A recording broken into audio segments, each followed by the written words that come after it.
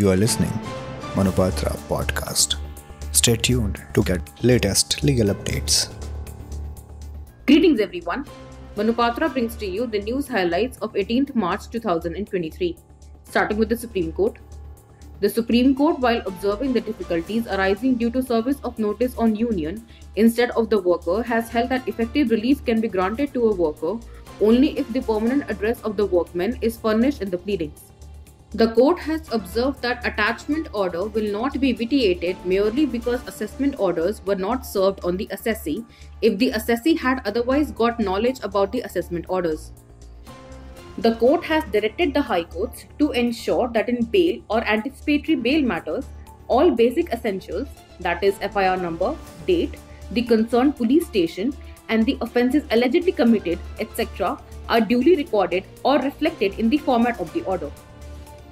The court has held that minority educational institution cannot claim complete immunity from the exercise undertaken by the Admission and Fee Regulatory Committee by claiming protection under Article 30 Subclause 1 of the Constitution of India.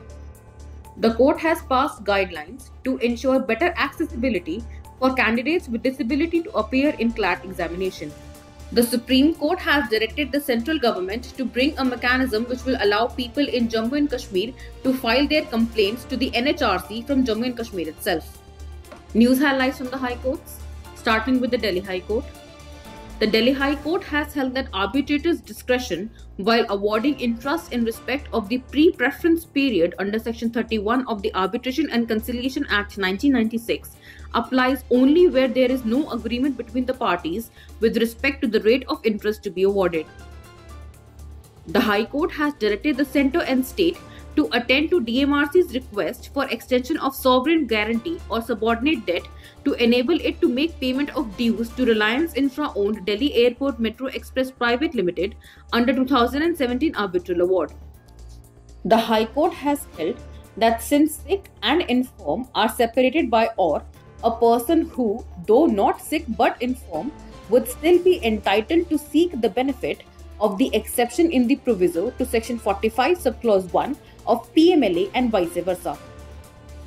News highlights from other high courts in the country. The Punjab and Haryana High Court has held that the norm of minimum mandatory period of custody of 6 years for grant of relief of suspension of sentence where there is conscious possession of commercial quantity is liable to be relaxed by 6 months while maintaining minimum custody of 15 months after conviction. This concludes the news for today. Thank you so much.